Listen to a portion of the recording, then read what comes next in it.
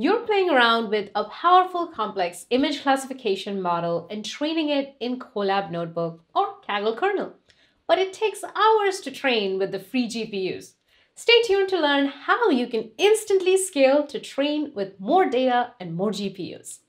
Hi, I'm Priyanka Vergadia, and in this video, we're going to learn how to scale machine learning training resources using TensorFlow Cloud.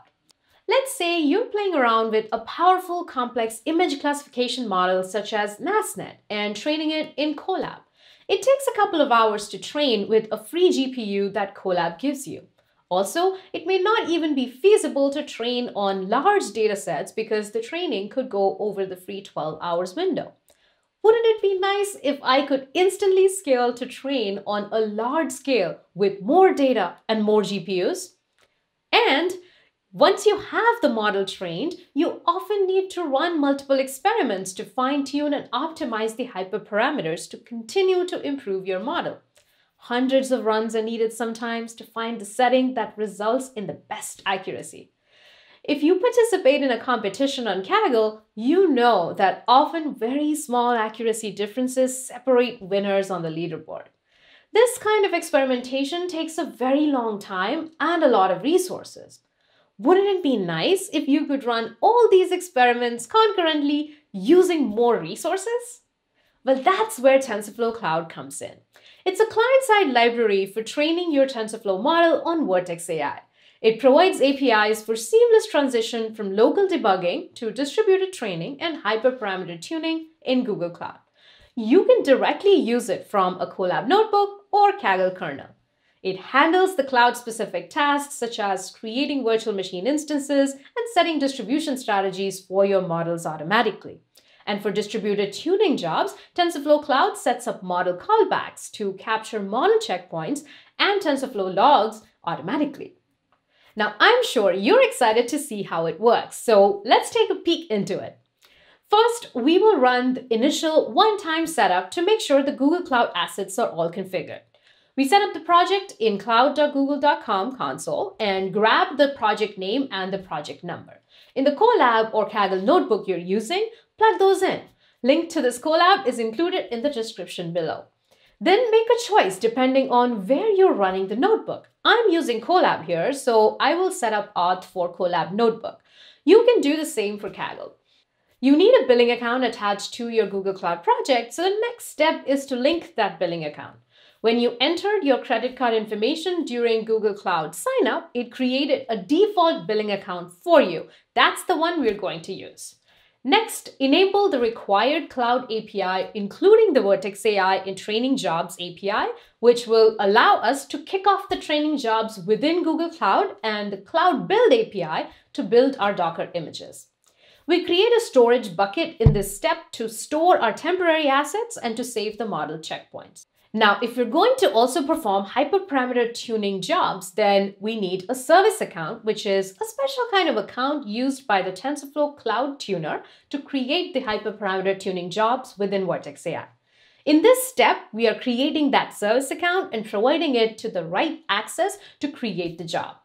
At this point, we have our setup complete with a project in Google Cloud, a service account that will create jobs in Vertex AI, and the cloud storage bucket that will store our model assets.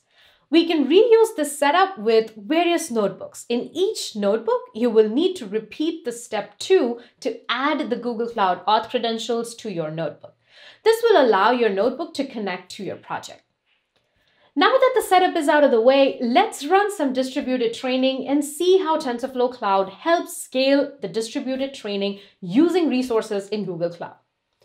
This example is based on image classification via fine-tuning with EfficientNet to train a NASNet mobile model. First step, import all the requirements. Then set the project parameters that we got from our setup notebook and authenticate the notebook to our Google Cloud project. Then we load and prepare the data, split it into training and test datasets. Add a pre-processing layer API for image augmentation, for image resizing, rotation, flipping, and contrast. Next, we load the model and prepare for training. Here, we load a NASNet model, pre-trained model with weights, and unfreeze a few layers for fine-tuning the model to better match the dataset. Then we train the model using model.fit. But notice the remote function. It determines whether code is being executed locally or on the cloud and allows for the separate destination of fit parameters for local and remote execution.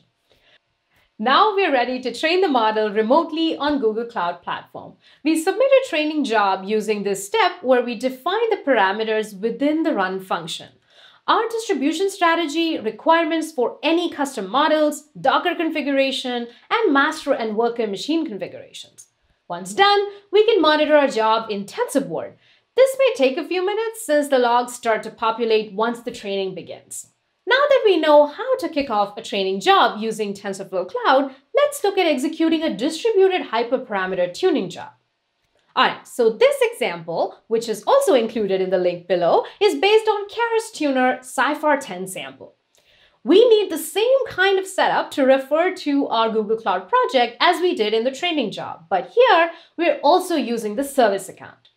Then we set the tuning specific parameters, authenticate the notebook like we did earlier, load and prepare the data, define the model architecture and hyperparameters using the Keras Tuner. Then we configure the Cloud Tuner for both remote and local execution. The main difference between the two is really the distribution strategy. You should run the search locally to verify it works before submitting the job for remote execution. Make sure to stop the job before you actually run it remotely. Then we start the remote trainer using the function run Cloud Tuner.